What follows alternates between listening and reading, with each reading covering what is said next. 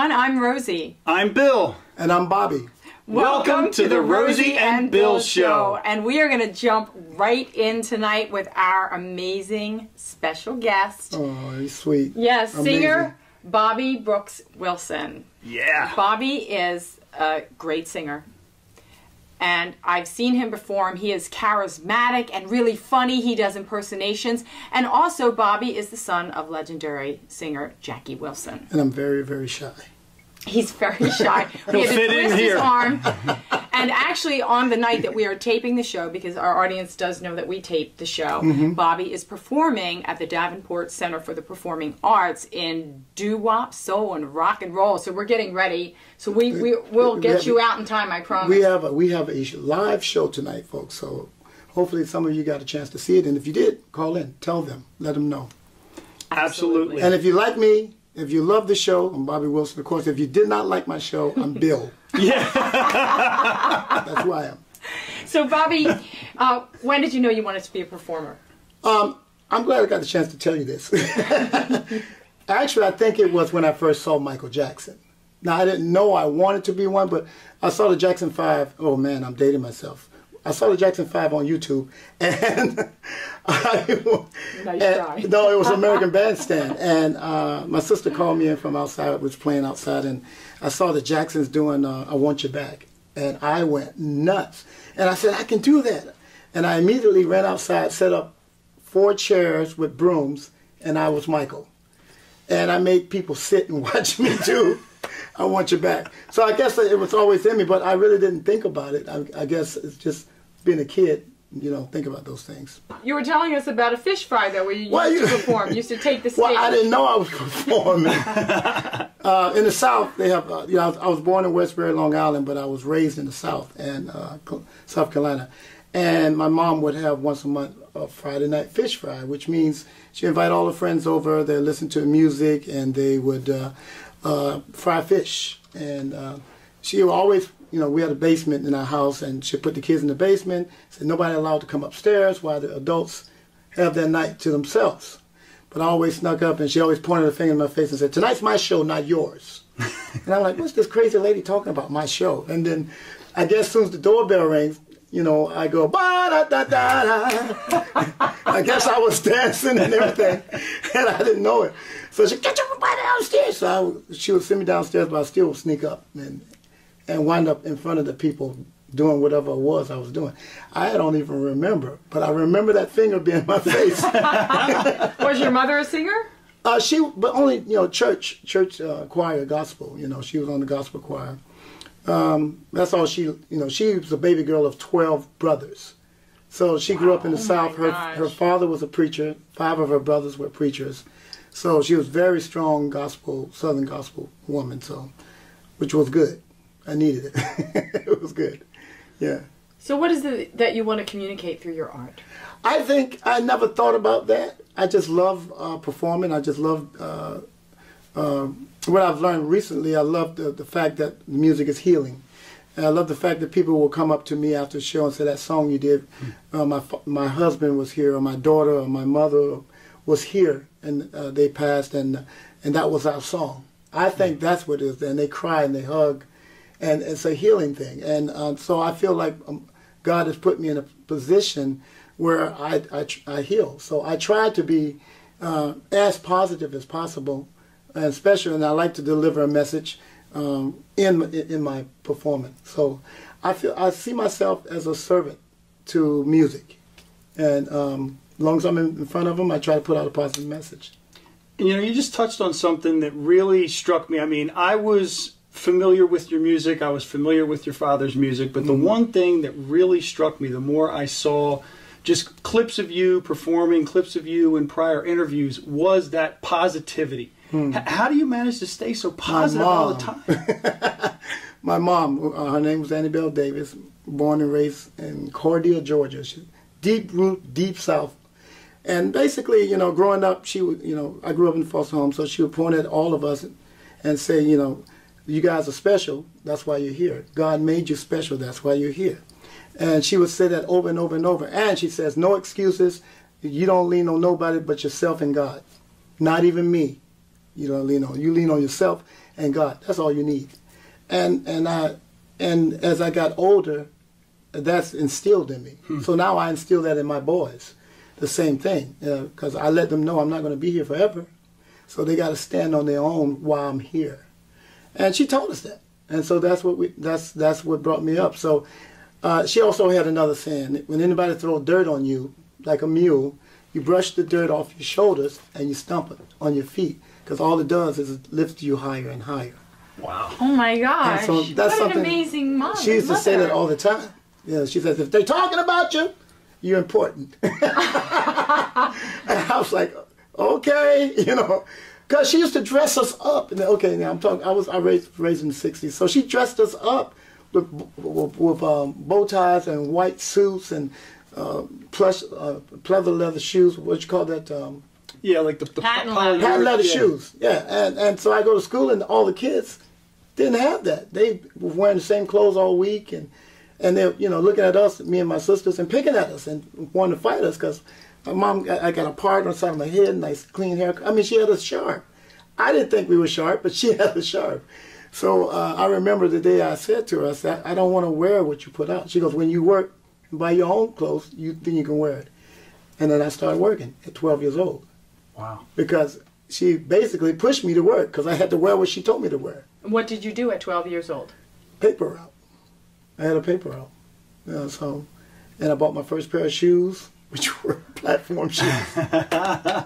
Bought my first pair of bare bottom pants, jeans, because she wouldn't let us wear jeans. She really dressed us to the nines. I had no idea. Now, I wish I had them now. Exactly. But then I didn't know, so. But that seems that's like where it comes from. Right, I was going to say, it also seems like just such a great way to teach you how to be independent and she how did to that really kind a of lot. fend for yourself no matter what. With all of us, she did that a lot. I mean, by the time I was 8 years old, I was ironing my own clothes. She had me in the kitchen learning how to cook. And she says, you might get a sick wife. And I'm like, I don't want a sick wife. Why would you say that? You might have a sick wife. You need to be able to cook and be able to clean. I'm like, I'm 8 years old. She's like, shut up. So I was like, she was like a drill sergeant. So we get up in the morning before school, you clean your room. It's got to be neat. Everything's got to be put away. You got to get ready to eat your breakfast and out to school. So she was tough. She was a drill sergeant. Well, speaking of drill sergeants, right? You were in the Navy for 10 years. Yeah, that was great. I actually enjoyed the Navy. And thank you for your service, by the way, thank you. Thank you very much. I needed to escape from South Carolina. I was like, I want to see the world. So I joined the Navy. I was in school. I went to University of South Carolina, I think, for only one semester before I dropped out. I went to Midland Tech College, and my high school sweetheart at the time wanted to get married, so I figured I got to have a job. That's why I joined the Navy. And next thing I know, my son came, and life came, and so I made a decision I was going to do 30 years in the Navy. But like I said, God said, you make a plan, he laughs. And that's what happened. Because 10 years in, I passed those kidney stones and medically pushed out. Wow. Yeah, and I was sitting there like, what am I going to do the rest of my life?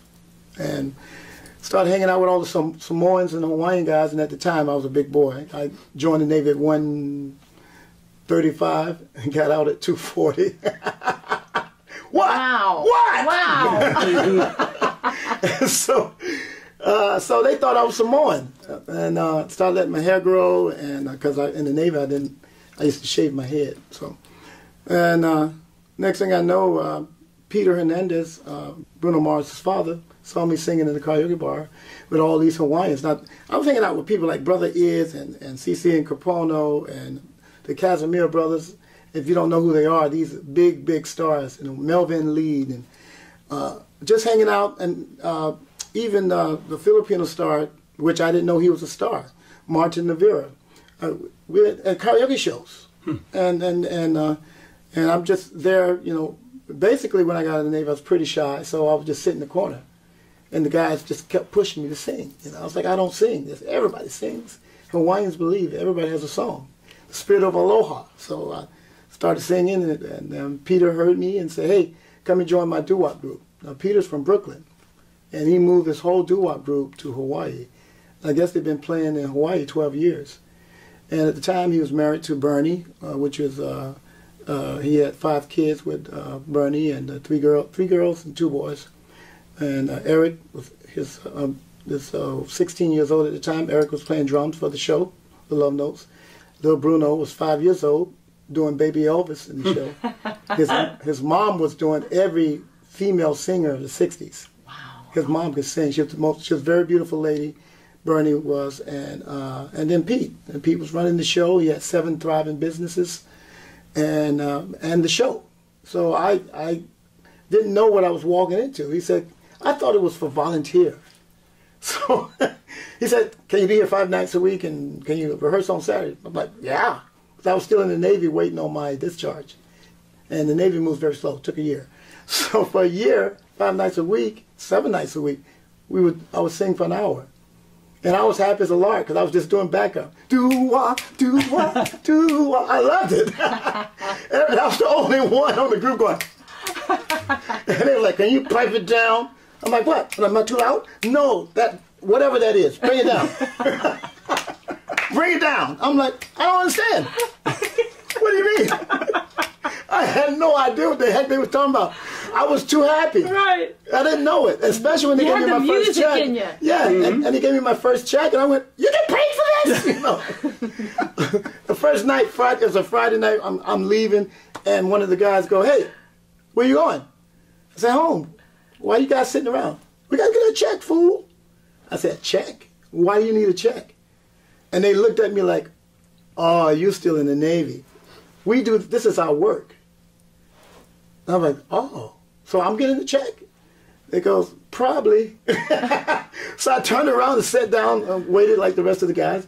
And then Peter came out and had everybody's check and took my check and folded it in half, put it in my hand like this, and says, "I can't pay you what I pay the rest of the fellas. So you got 3 months with that, and then we'll see if you work out."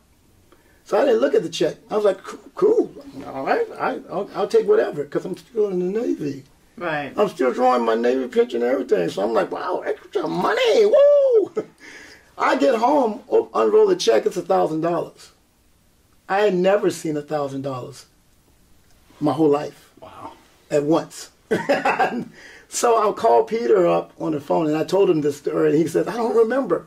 I called Peter up, and I said, "Hey, Pete, this is Bobby. Hey, what's going on?" "Well, I need to talk about my check." "I told you, this is what you get. The rest of the fellows been with me for 14 years. You don't get what they get." Click. So I went, okay. So I kept the check in my drawer in my house for like. You didn't cash it? No, for like the first month I have every week. I'm like, woo, another one, woo, another, you know. And Peter finally came up to me and said, "Hey, come here. Are you you're not cashing your checks?" And I'm like, "Okay. I need you to cash your checks. You're messing up my bookkeeping." Right. And I'm like, "I am?" Because, yeah, put them in the bank, something, but cash them. You don't need the money? And "Oh, yeah, I need the money." And then he was like, "Who are you?" Yeah. And I put the money in the bank, and I finally, I walked around probably for 2 months with my first money clip and $1,000 in $100 bills. I just wouldn't spend it. I had to feel good. Just walked around. That's when I said, you know what, this music thing I should check into. And I started checking out live entertaining, and I started checking out bands and other entertainers besides the Hawaiian guys I was hanging out with. And I was like, wait a minute, this is good. And then people would recognize me and say, "Hey, come on, sing with us." They would call me up. Like, "Hey, I see you. Hey, you're the guy. Look like Jackie Wilson. Come on up." And so people would invite me to sing. So I know at one point, didn't Paul Revere approach you as well? Yeah, when he you were sure, performing he one sure night? did. It was funny. This is a Legends in Concert show that was just opening up in the Royal Hawaiian Shopping Center, which was next to the Sheraton where we were. And rumor, we was all excited because they had Michael Jackson, Madonna, Prince, all these lookalikes and impersonators. And nobody went to see the show because we worked just as much as they were working. We was doing 2 shows a night every night. Wow. So Paul Revere of Paul Revere and the Raiders and Jon Stewart, the producer, they were partners in that show. They came over. They wanted to see Bruno. That's why they came over. At that time, we were doing the Michael Jackson medley. We were doing I Want Your Back and ABC medley. So we had the big afros and the whole 9 yards. And Bruno probably was probably 7 or 8 by then, getting tall. And Bruno would bust out into Billie Jean routine. So, and so John and them came to see him. So everybody was excited. Oh, Paul Revere of the Raiders is here. And I'm like, who's that? Because I grew up in the gospel home. Mm-hmm. And I didn't know who he was. I had no clue, you know. And so as the show was over, you know, I was walking out the door and Paul stops me. I mean, when I say stop, he abruptly stopped. Where you going? And I'm like, I'm going out the door. He goes, you know who you look like? I said, yeah, I've heard it all. What do you mean, yeah, this guy was some guy. You know? I said, yeah. He says, can you sing like Jackie Wilson? Because I didn't hear you sing. You was doing all the background. I said, no, I'm just the background singer for the group. He goes, I want you to be my Jackie Wilson. You look too, oh my God, you look like, you talk like him. He went nuts. And I said, nah, I'm not an impersonator, but thanks for the offer. And I walked out. And, it was a place called Bobby McGee's, a nightclub. And I used to hang out there after the shows. And I went to, one night I was there, and Paul Revere and his wife Sydney was there, and they saw me. And then Paul comes, shoot, I told you I want you to be, you know. And I was like, oh, thank you so much. I'm not into that. I'm an artist. I'm not going to do any impersonations. And he was like, are you out of your mind? Are you out of your mind? Have you been to the show? And I'm like, no, you got to come to the show. I blew him off.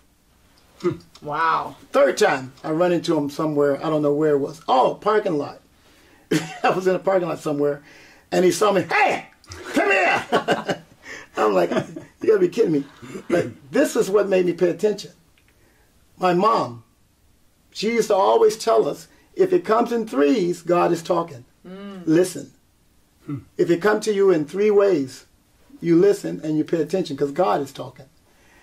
And that was it. The third time he asked me, he said, I told you I want you to do, have you seen the show? No, sir.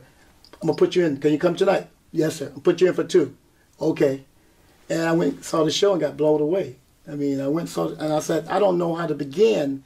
I said, I'm just a background singer on the love notes. I don't know how to begin to put something like that together. And he goes, it's very simple. You just, when you go to sleep at night, dream of yourself on that stage. With the singers, with the band, with the dancers, just dream it up. And in 6 months, I won an audition. I said, well, I can dream. I've been dreaming my whole life.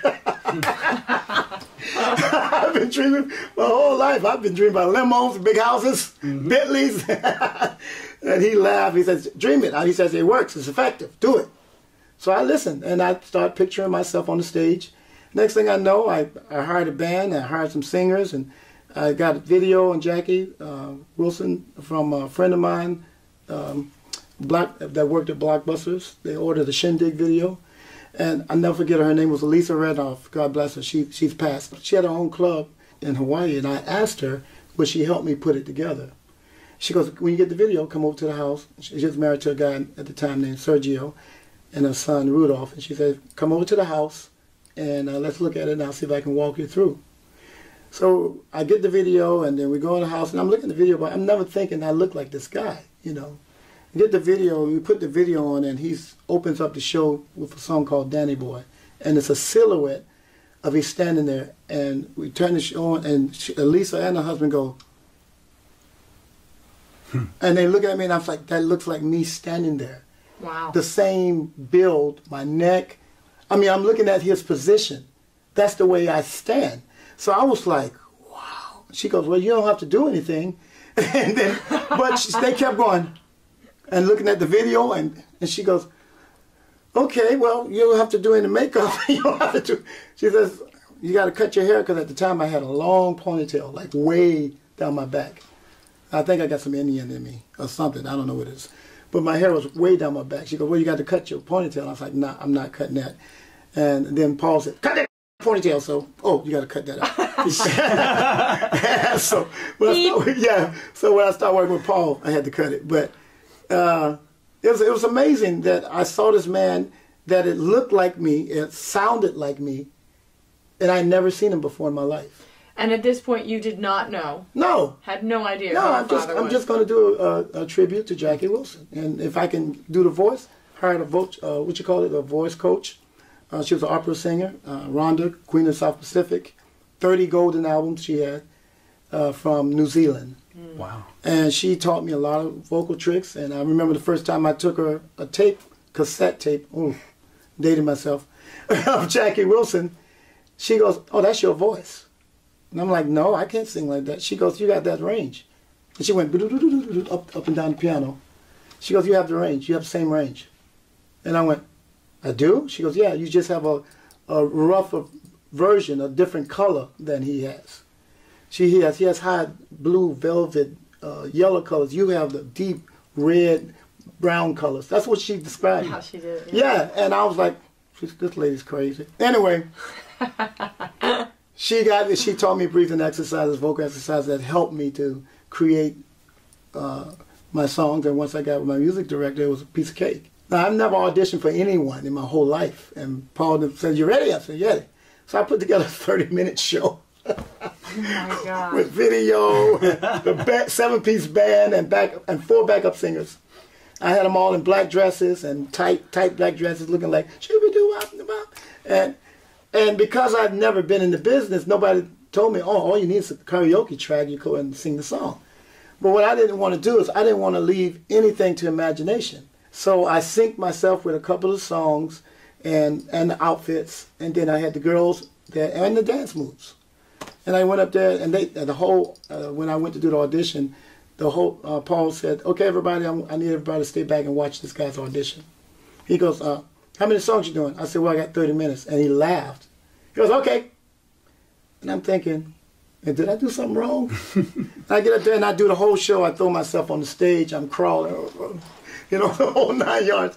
And he stands up, him and Paul, and says, "You're hired." They said, "We never hired anybody like that.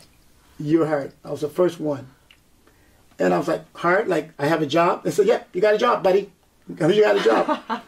And that was the beginning. Now, once I started that, then Jackie Wilson family came out of the woodwork. Yeah, take us through that process. How did you actually find out? Well, I met a lot of the family members before I found out. What made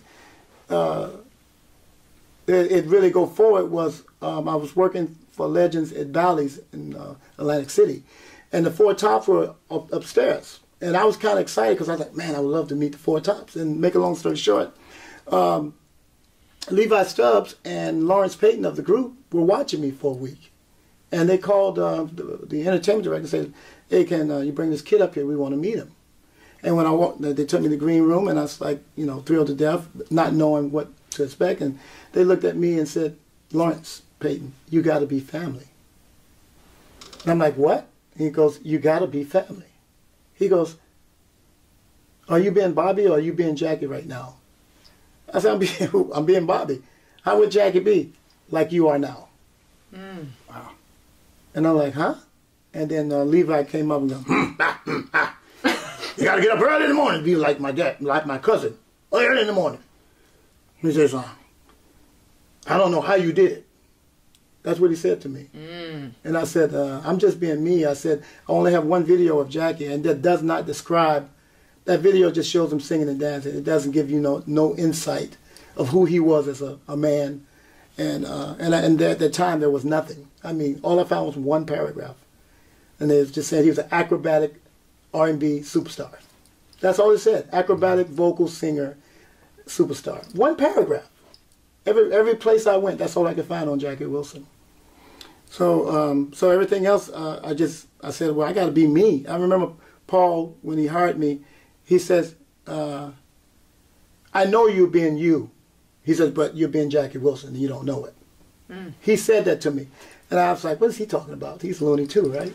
These guys have been doing drugs in the 60s. So I'm thinking, what is he talking about? What you talking about? Yeah. So once that happened, there's a man by the name of Billy Roquel Davis, who was my dad's first cousin, and so was Levi. And he wrote a lot of the songs along with Berry Gordy and Gwen Gordy, all Jackie tunes. He was the one they called. They called him. He had a publishing company in New York called Chevy's Publishing, and they said, "Billy, you gotta come see this kid. You'll think Jackie was reincarnated." And Billy, just like everybody who knew Jackie, said, "There's only one Jackie Wilson. Even an impersonator can't copy Jackie." And Lawrence says, I urge you to come see this kid. Now, they didn't ask me about my background or anything. Lawrence just kept saying, here's my number, I'll keep in touch, you know, we got to talk. And unfortunately, Lawrence was suffering from prostate cancer. He passed 9 months after I met him. But Billy and I became very close. He became like a father figure to me. And Billy's the one that dug. Billy's the one that dug into me and said, okay, you know. And he asked me questions that, and when I answered him, he knew my background because he knew some of the people that was involved in my life.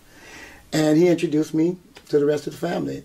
And that's how I got knowledge of me becoming a Wilson. He remembers your mother, right? Yeah.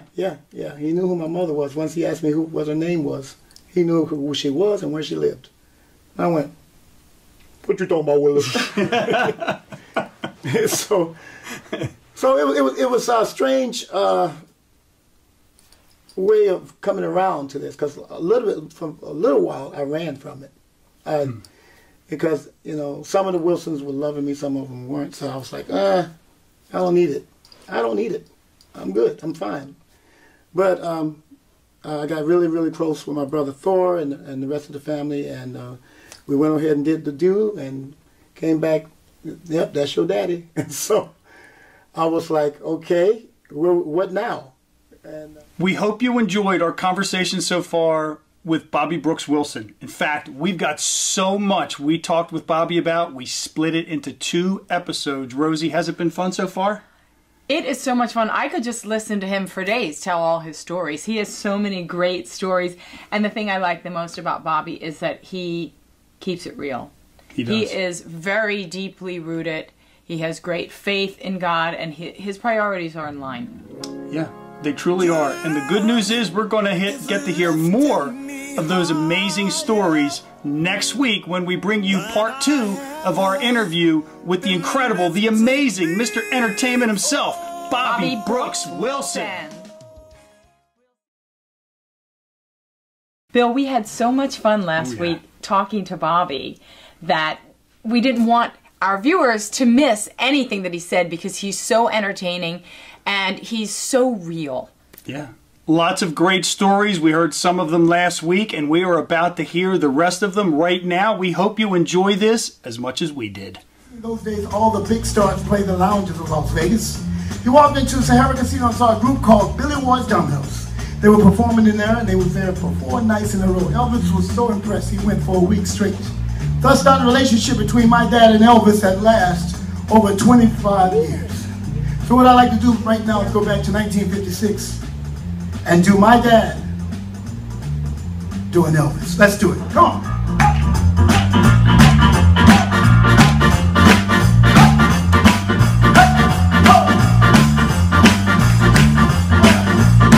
Well, bless my soul, what's wrong with me? I met you like the man on the Buzzard tree. My friend says I'm up and the father's up and I'm all shook up. On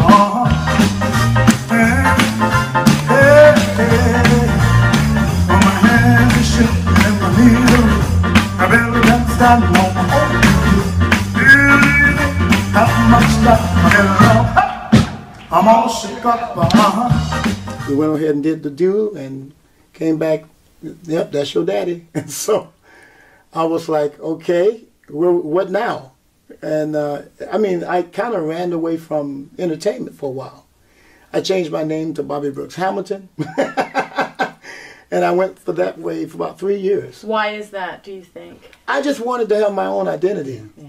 And I didn't want people going, oh, because even, you know, I've been working in the impersonator world, so they're looking at me like, you are who? You know. So I didn't want it. I just didn't want it. And I didn't want the negativity and whatever.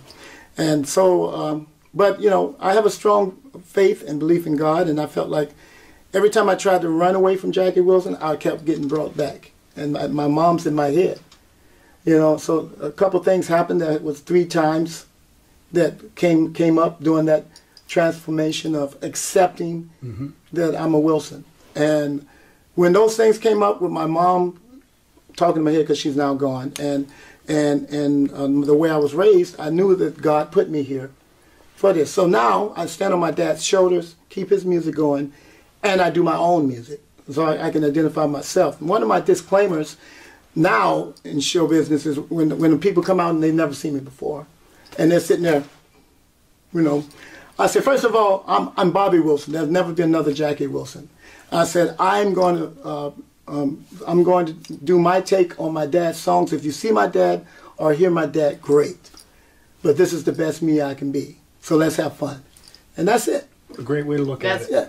Fantastic. Yeah, so let's have fun, because I don't even go, well, you don't sound like his daddy, you don't look like his daddy. Because if you start trying to be your dad, you're losing your artistic. And I never wanted to be my dad. Right. I mean, when the opportunity came up for me to play Jackie Wilson, hey, okay, I got an opportunity to do James Brown, the movie, that the Rolling Stones did.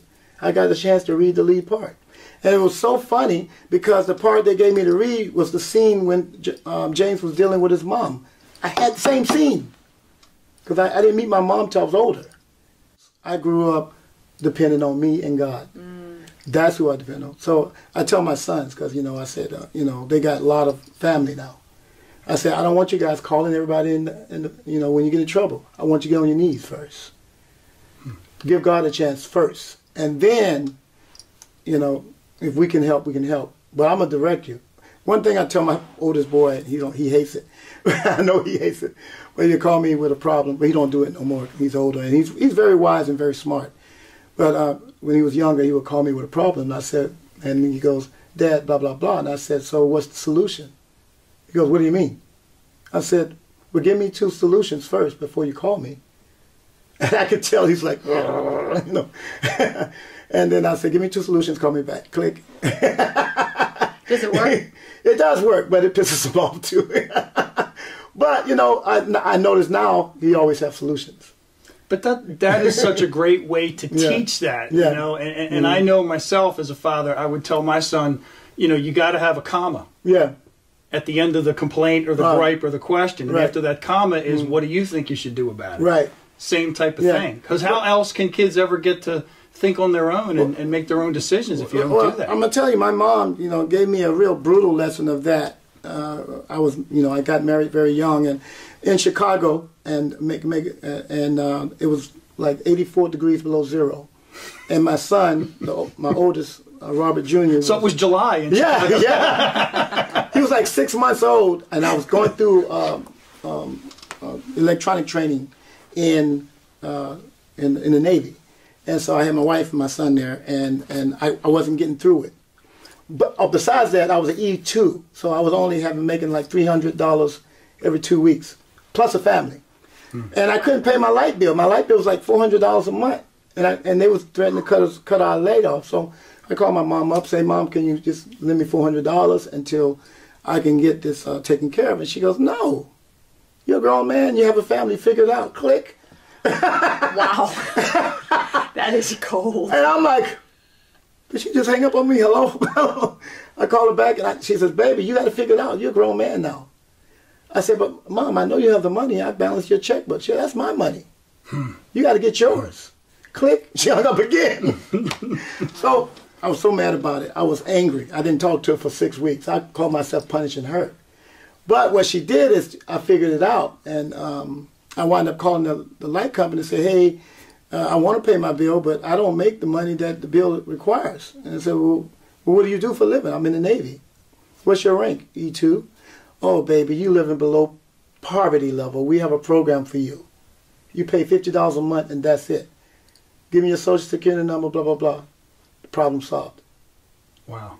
So they helped you, so you could get on your feet. Right? Yeah. And in the long run, that ended up would have saved you a lot of money that as someone serving his country should be able to benefit from anyway. But it made me inquire. It made me start researching. Made me saying, okay, well, what can I do to solve this problem? Right. Because it was a problem. They was going to cut our lights off, and at 84 degrees below zero, we're going to freeze. No, yeah. And after that lesson, I applied that lesson to everything else that came in my life. And so I'm still solving problems. I'm still, I know where I want to go. I'm not going to stop with this level of music. I'm going beyond, as far as the stars can take me. You know what, Bobby? On that note, I'd like to ask you about something that one of my favorite albums that I listen to now, one of my favorite CDs on my iTunes playlist is one called "It's About Time." Came out in 2012. And what I really liked about that was you had, you know, your father's biggest hit on there, but there were also songs on there that were your songs. Right.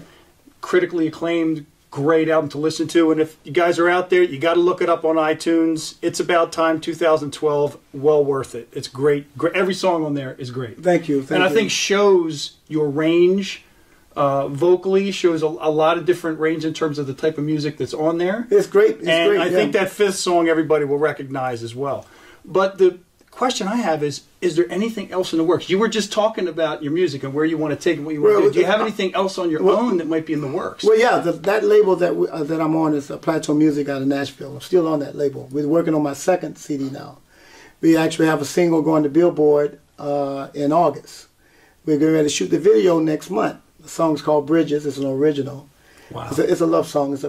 She broke my heart, and she started cheating with somebody else. Oh. Yes, but it's not horrible. It's a kickback to the '60s. I want to say thank you because the '60s is what put me on my feet. So it's an original song, but it's kind of a kickback for all the fans that come to our shows now. So I wanted to do something like that, and then we have some other originals that's coming out, and that It's About Time was an original that I wrote long time ago, and I finally got to record it with Tony Manter out of Plateau Music, my producer and manager. And so I'm very excited about the second album because I really get to explore more me in the second album. I'll probably be only 1 or 2 songs by my dad that I'll cover, but the rest is all going to be the originals. And we're going to do the Michael Jackson formula, 9 songs, the Thriller album. Okay. So, because when he did 9 songs, he got 6 Grammys. Another guy did that, Bruno Mars. This album, 24 Karat Magic, 9 songs. This kid got 7 Grammys. Very proud of him. Bruno's killing it. He's an incredible artist. He's killing it. I'm so proud of him. So this is my goal. Well, and you know what I think too, what struck me, I think it's safe to say that your father's music is timeless and it's transcended generations. Yes. And I got a similar sense from listening to your original songs on It's About Time. And it's sometimes these days with music, a lot of formats, a lot of stations have closed. You don't have as much opportunity in some places to listen, especially to some of the older ones. But I do appreciate the fact that there's that timeless sort of aspect, to it. It's not just going to be something that's, I listen to it once and be done with it. Well, Billy Davis, the gentleman I told you about earlier, he became my mentor. So when I started writing because of him, and when that particular song came to me, it came to me in my sleep. The whole song, all the lyrics. I heard a choir singing it, and I wrote it out and sung it on my guitar and called Billy up, said, I got a song I'm sending to you. And when I sent it to him, he says, this is perfectly written. Who helped you? And I said, I got it in my sleep. He goes, perfect. And he published it. And so that was the beginning for me. So I got a whole bunch of songs now, and some good, some not so good. But you got to keep writing. Barry Gordy did have a great tip in his book, To Be Loved. Keep writing every day. Write something every day. That's true. That's a quote from Barry Gordy. And when I met Barry, I told him, I said, I follow your quote. He goes, what quote? Write something every day. And he went, oh. I said, because if you don't practice, you lose it. It's like a muscle; it'll atrophy if you got the creative juices. Once you get the flowing, and then once you start writing that 5 more can come into your head. Yeah, I got a lot of songs. Now I remember you talking about a very funny story concerning Little Richard. Now you did you did some Little Richard impersonations, correct? Yeah, I did multiple because working with legends. After a while, Paul Revere came to me and said, listen, we got to change the acts, and we can't fly anybody in, so what else you do? I'm like, huh? I'm like, what else I do? Yeah, can't you do Stevie Wonder? I'm like, no, Stevie Wonder is hard to do. He goes, Jackie Wilson's hard to do. Give me a Stevie Wonder. And he walked away. And I said, is he serious? And they go, oh, yeah. Because he went around and asked everybody. they had a second act. So I put together Stevie Wonder, and next thing I know, the next 3 years, I'm doing strictly Stevie Wonder. Then later on, my good friend Gary Moore out of Hawaii, he does Little Richard, but a gig came up that he did not want to do. It was in Australia. And he calls me up and said, hey man, I got a Little Richard gig in Australia, you should do it. I'm like, what are you talking about? I don't do Little Richard. He goes, you can do it. I'm like, you crazy. I said, that's your gig. He goes, no man, I'm not going to do it. So I told him to call you. And sure enough, the promoter called me. And he said, I hear you can do a good Little Richard. I said, well, I do good at everything I do. I had never done Little Richard. Confidence. Yeah, I'd never done Little Richard, and I did, and I put it together and went out to Australia and worked it out. And then next thing I knew, another gig on his heels came in Minnesota at the Mystic Lake Casino, and Little Richard saw me, and I was scared to death because he walked into the room, and I'm full on, hey everybody, woo, shout out baby! I'm doing the whole 9 yards, playing the song. Lucille, you know, the whole thing. He's in there, and he's sitting there like this. And I got, we have a whole production. We got dancers, we got the piano, we got the whole 9 yards. 45-minute show. And Little Richard comes, and him and his, I don't know if it was bodyguard or who the guy was, they stood there in the back and watched the whole show. And I'm like, oh God, Little Richard is here. And then, after the show, the entertainment director, Richard wants to meet you. I'm great. I'm taking. So he's like, get cleaned up. I'll take you up to his room. Takes me up to the suite, and Little Richard looks at me. We walk in. Little Richard goes, "How much they pay you to be me?" And I'm like, and I'm looking at the entertainment director, like, say something. He goes, "Okay, you guys got it." He walks out, and Little Richard's in there cooking for his band. He's in this huge suite. He's cooking fried chicken, potato salad. I mean, he's cooking for the band. And I'm like, it's an honor to do you, Mr. Richard. You know, you're the king of rock and roll. That's right, baby. That's who I am. You ought to be doing your daddy. That's who you should be doing. I know who you are. And I went, well, they don't want my daddy right now. That's what I said. I said, I do him, but they don't want him right now. He goes, mm-hmm. Are you hungry? I said, sure. He goes, I said, but I'm fine. I've eaten. Oh, you don't want none of my chicken? I said, yes, sir. I have a piece of chicken. And he was nice to me. He was nice. But at first, he scared the crap out of me. That's so cute. How much they pay you? I was like, nothing. You know, hardly nothing. Which was true. So, those mannerisms, I mean, you got him down. It had to be almost scary because he's seeing himself with what you're doing. Well, you know what was funny was, I realized I did a play that Jackie Wilson played. It was a play, a guy named Norbert called me up when I was living in Hawaii. Same year I wrote that song, It's About Time. He said, hey, I think you should play Jackie Wilson in my play. I'm going to fly you out and do this and send the contract. I was excited. I went out, and guess what I learned? I love acting. Because I get in there and I learn my lines, and then they gave me room to improvise, and I started improvisation but without knowing what the word was. Because some of the lines that they gave me didn't make sense. And I said, Norbert, can I talk to you about this? And he goes, what? I said, this don't make sense. If I'm going to say this seems opposite of blah, blah, blah. Well, what do you want to say? And I said, this. He goes, just go with it. That was nice. Yeah, and I couldn't believe it. The audience was following me. And I would say a line and look at the audience like, this roar. I fell in love with it. I was like, I fell in love with it. You know what I mean? You're a hand. I know. When I hear this, you know, I'll do these faces, and there's one scene, Sam Cooke dies. I find out Sam Cooke is killed. And I'm hurting, and I can see the audience hurting with me. I loved it. I was like, I like this, and so I really got hooked. So it's the acting. So to play Little Richard or Rick James or Elvis or whoever, it's the acting that I like, and more than the singing. The singing I have to figure out how to do it, but the acting is what I love doing. And so that's why the characters come easy for me. I had a psychologist said to me, she was sitting in the audience on one of the cruise ship shows, and she came to me and said, I'm a psychologist. Oh, that's good. She goes, I want to read you and study you because you went to Ray Charles, to Little Richard, to Johnny Mathis, to Nat King Cole, and every one of those people you were. And I said, thank you. She goes, I really want to study you. I said, what are you saying? I'm crazy? But that's the acting, like you were saying. It's that's the acting coming through. Yeah, and I didn't know I loved to act. I love it. Yes, I did another play, a gospel play, which I won't do it ever again. But they had me play a character called Strife, which is the devil. Ooh. I really dove into that character, and it was a major principal role. And my wife at the time thought I was evil, because on the stage I was in that character. Off the stage, I'm back to me. Well, that's the key, though. Yeah. That's really important that you're able to separate it. But when I read about other actors, they can't. Like I read about... it's a different methodology. Yeah. I read, what's his name? The great black actor, Denzel. He said he has to take off 2 or 3 months to get out of the character that he built in. Also, Halle Berry, same thing.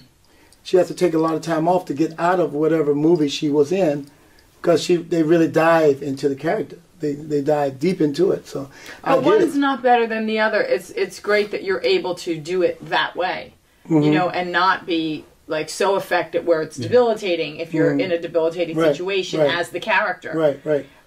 But you know, whatever works for people to get the job done. Yeah. Really. And sometimes you have to either put on lots of weight or lose lots of weight. Yeah, there's a lot of different things depending on the situation. You see some of the actors and what they go through and put themselves through. Oh, God bless them. Once you get the bug, you'd be surprised. Yeah, but I had the bug when I was doing that stage play, trust me. And then when I did the second one, oh man, yes, I'm an actor. Well, speaking of fun, we had a couple of real quick questions we wanted to ask you, a little bit less serious, if you will. Okay. First one is, I can't help but think that over the years, you've probably been given been asked to sign some pretty unique things. Fans can be pretty passionate about what they want to have autographed. Oh boy. What are some of the more unusual... So, how about I rephrase the question? Have you been asked to sign some unusual or unique things or places in your day? Absolutely. Next question. Okay. We understand, I heard a rumor that your favorite female trio might be a band called Trey Bella. Is that true? I have to do a disclaimer on that. Yes. Okay. All right. And the last... Have you seen these cats? Yes. Wow. The audience might not know who Trey Bella is. Well, you're going to. In fact, I'll let you in on a little secret. Big secret. Yeah. We've got a member of that incredible female trio right here. There she is. And that is actually where Bobby and I met. On the cruise ship. We were singing on a world cruise ship with Holland America. Right. We both said hello very politely. And then at dinner... he walks by again, and this time I'm having dinner with one of my bandmates. And so we finally, I think I said hi, and you said hi, and then I said, are you a performer? And he's like, yes. I'm like, we are too. And so that was it. Yeah. He sat down, and all of us talked all night. And we talked all night, and then before the cruise was over, we performed together. Yes. Yeah. Yes. We did a dance set. It was great. Bobby is always so popular whenever he does a show, and everyone on board loved him. I pay people. The captain and the captain's wife, and anyway, so they asked Bobby, instead of doing, each act would do 2 shows. Right. So instead of Bobby's second show being just like a performance where he's on stage and the audience is watching, they wanted it to be a dance party. Yeah. Because of his style of music. It's really fun. People want to get up. So it turned into this big party where people were dancing on stage with Bobby in the audience. Crazy. They moved all the tables, and Bobby said, why doesn't Trey Bella come and do a song, and then you can sing backup for me on a few songs. So we if they wanted to. And of course, we're like, insult them. yes. They were headliners as well. So I said, if you want to, you don't have to. You know. And they go, oh, we're going to sing. And they got dressed up, and they came on that stage and turned it out. It was, I said, we need to stay together forever, you know. And I want to do a million shows with these girls. I mean, they're very, very, very talented. They all have their own unique style. They're beautiful, so all the old ladies hated them. And So they couldn't look at the husbands. It was hilarious because these old ladies, you know, they're from New York, Jersey, and that. Oh, who are they? What are they doing? You know, it's hilarious. And the old men like, it's not true. It's funny. Not true. But they did a fabulous show, and then we worked together, and that was fabulous. And so I've been ever since been trying to get us to do some shows together because I think it's a great combination. We will. Is it? For sure. Baby, let's cruise. Sing it, Smokey. Yeah. Well, I'll tell you what.